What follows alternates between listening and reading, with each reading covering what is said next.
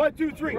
South Range football is not used to 4 and 6 seasons. After years of dominating the ITCL as the big school, they're now one of the smaller schools as they're set to join the competitive Northeast 8 Conference. We're the big fish in the small pond, but they forget the last 2 years we've been independent.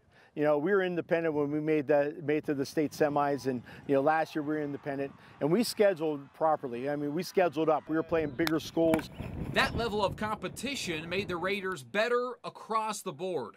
This year, they returned 5 starters on offense, led by senior quarterback Isaac Allegretto, who threw for nearly 2,000 yards last season. As for the defense, 8 starters are back, including senior tackle Anthony Zapp. Really helped our defense, because when we're playing those other schools, all of a sudden the speed of the game increases, so our defense has to increase their speed. Size-wise, we're not the biggest kids, but we're just as strong as any other team, and we're going to bring the boom every single week. Yeagley said the strength of this team is their senior leadership, but with just 55 players out, depth could be an issue, especially in the trenches in this new league. I always have a chip on my shoulder knowing that I want to go out every single week and prove people wrong, and this year is going to be a lot of the same things, with a lot of teams not giving us the respect we deserve, so we're going to have to go out there and show them from the very beginning that we belong. I think we work hard in the weight room, and I think our strengths, along with any of them, and our conditioning is going to be there, and our mental toughness. Very versatile. I think we can move the ball, we can pass, we can run.